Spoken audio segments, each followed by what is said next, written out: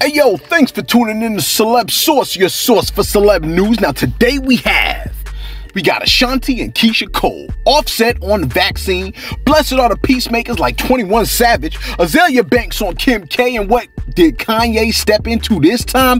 Again, thanks for tuning in to Celebs Source. If this is your first time to the channel, be sure to give us a like if you smile at any part of the video. Make sure you hit that subscribe button if you've seen any of our previous videos and forgot to hit it then. Hey yo, I wanted to give a shout out to, I think they're called The Truth, right? They came through with a comment that says something along the lines of, since when does talking about coochie bring women empowerment? I'm so tired of people like J-Lo or this girl selling sex and calling it women empowerment. Kudos to Kim K, who's attending college pursuing a law degree. Women empowerment is educating yourselves, showing yourself and whoever is looking the best you, striving to be a better you, remaining classy, not trashy like, and then they went through a whole list of people. Wow. Okay. Respect and empowerment is not selling sex, dancing on stripper poles, or talking about a wrinkle behind coochie. There's your remix, Snoop. Difference between a hoe and a lady, for real. A lady never puts herself in a hoe category. Yo, if you don't like what The Truth said, I mean, you know, like, all I could do, like, you don't see me, but I'm shrugging, right? Like, yo, man, if you don't like what they said, then, you know, whatever. Now, first on deck, a lot of folks were waiting, right, for Saturday night's December 12th versus battle between Ashanti and Keisha Cole. And it was apparently supposed to go down. But the versus battle had to be canceled because Ashanti has tested positive, that's right, you know, for the Rona. The lovely lady found herself on social media letting us know that not only did she have the Rona, but she still wanted to continue on with the versus battle when she stated, hey y'all, quote, hey y'all, I can't believe I'm saying this, but I tested positive for COVID-19. I'm okay and not in any pain. I'm actually down to do the verses from my house. We're trying to figure it all out, close quote. Now, Fat Joe even showed up on the gram saying, prayers for my sis Ashanti, Saria, Keisha Cole. We'll get to it on January 9th. With the praying hands, close quote. Ashanti, little lady, don't you worry your flawless little head about us, all right? Pain or no pain, recover, okay? The slightest sense of breathing issues that you have, get your behind to the hospital. You know what I mean? Let them know. Don't try to weather the storm, okay? And speaking on the Rona, artist Offset is not going for the whole, we found a vaccine and now we about to hit y'all with that medicine. Can you blame him? From Marion Sims to the Tuskegee syphilis study, lots of folks feel super skeptical dealing with a government that is notoriously known to mistreat, dare I say exploit, its minorities. Now, he also pointed out that wealthy and powerful people like himself and Barack Obama, who offered to take the vaccine on live TV, are more likely to get better treatment if anything does go wrong with the vaccine, which is super interesting statement to say. Now, couple that with the fact that the FDA did report that 4 people who took the Pfizer vaccine experienced Bell's palsy, but the condition does not appear to be linked to the treatment. Oh, really? The CDC announced Friday that there's no known expected causal relationship between the vaccine and Bell's palsy, but that it will be monitoring for the condition. Now, the FDA also reported that the instances of Bell's palsy were considered consistent with the expected background rate in the general population, and there's no clear basis upon which to conclude a causal relationship at this time. You're probably on some old, what the hell's Bell's palsy? Well, since you asked, right, it displays itself as a sudden weakness in the muscles on one half of the face. So I guess it looks akin to some kind of a stroke or something like that, or facial paralysis. You're like, oh, nah, F that, yo. Look, I feel you, man. I feel what you're saying, right? And I feel what Offset is saying as well. But what if he's wrong and you follow what he's saying? You see what I'm saying? Like, it's a jacked up situation either way, man. We reported to you yesterday a video that involved the back and forth that took place between Meek Mill and AK. Now, you know, some kind of group chat type thing called Clubhouse, something like that. I mean, you know, all the little kids is using it nowadays, right? Basically, Meek and AK were discussing each other's impact on the culture. Yeah, look, I heard it. I found it to be a rather unusual dialogue. I was kind of frustrated, to say the least. My man said, if I post myself and my people with guns and you repost it, you're an op. I'm on probation is what he says.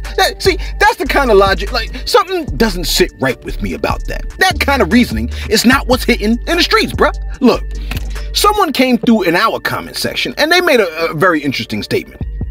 They said, it is somebody by the name of Rich Habits. They said, AK ain't the problem, it's the rappers. It's not rocket science. How can you tell a blogger to not report what you rap about? Meek and these other artists blaming AK for these killings is the most lame excuse I've seen. And threatening AK indirectly on camera about your young boys from Philly is very smart. If something happens to AK, you're the first person being snatched up for Rico, and your minion fan base gonna swear people telling on you, but you told on yourself. Not to mention, you lumped Dirk into it, so that lets the feds know Dirk and his affiliates have a problem with AK. LOL. You gotta love the internet, where rappers tell on themselves and blame the ops. Rich Habits. That's a very, very fascinating way of talking about it. This is what Rich said now. Now, look, if I repeat the words, right, that you said, and people heard me when I said it, the problem ain't the fact that I said it, you said it. Now, 21 Savage did come from another angle, which I do respect. He essentially said something along the lines of, if I said something in front of 3 people and you repeated it in front of 50, you may have just exacerbated or aroused any subtle tensions that may have existed. I could get with that, man. He also took the position of, everyone is guilty. You see what I'm saying? Props for wisdom, and I respect 21 for that. In a situation like that, and props to 21. Matter of fact, why don't you listen to a little bit about what 21 had to say on that? Take a listen. If you're like, God, like, what do y'all think? You know what I mean? I'm trying to give y'all what y'all want, but y'all keep asking pretty much the same things I've kind of answered. Let me see what else in terms of, like, regrets. Fuck what niggas man. Nah, you don't gotta go. You nigga, fuck what niggas want, nigga. You don't gotta go through no list of your regrets and shit, bro. But at the end of the day, bro, all this internet shit is new to all of us. So we all just learning as we go. We ain't never been in these times where, like, it's cool. It's so cool to kill and it's so cool to beef. Shit ain't never been like this. So all the niggas saying is, bro, we all attribute to that. Whether we want to admit it or not, we all play some part in the way shit is nowadays, because we all are the people that profit off of it.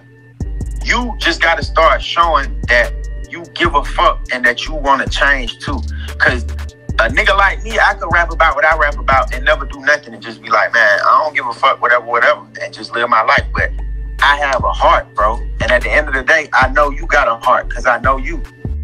So I know you don't go to sleep at night and just be like, fuck it. So with that being said, just display that, bro. Let's try and do shit better. We ain't telling you to stop posting beef, because you not posting beefs ain't gonna end no beefs at the end of the day. And you ain't starting beefs. You just putting a light on. You putting a light on beefs that don't need a light put on them. Because if that light is on them beefs might disappear. If a nigga say something to me and it's 50 niggas around, and if a nigga say something to me and there's one nigga around, I might react a different way. If it's one nigga around and you do some disrespectful shit, I might just holler at you. But if it's 50 niggas around, it might be a nigga around me that don't want to do no talking. You see that, man?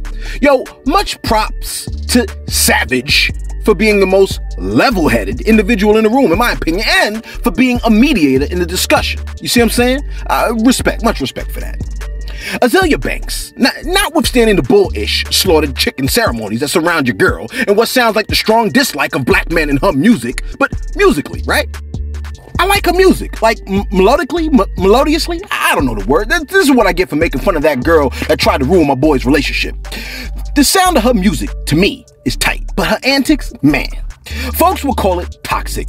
Your girl has now come for Kim Kardashian and Kanye West, which I find to be interesting. When self-proclaimed witch Lana Del Rey came for the women in hip-hop and folks were tagging Azalea like, please jump in, she was all nice about it, to everyone's dismay. It's like, when you need her to bring that type of energy, she don't. But if you walking down the street lacking, she jumping out off a rooftop, cutting your ish up.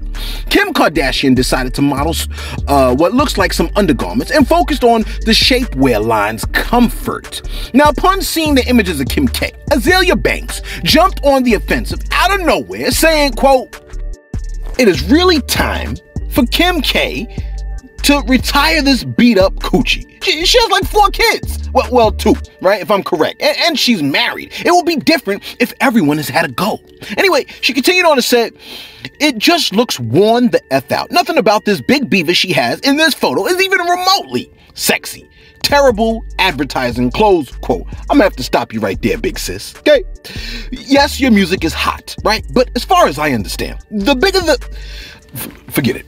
Let me try to have some class. Most men, Ms. Banks, would disagree with you on that particular assessment, respectfully.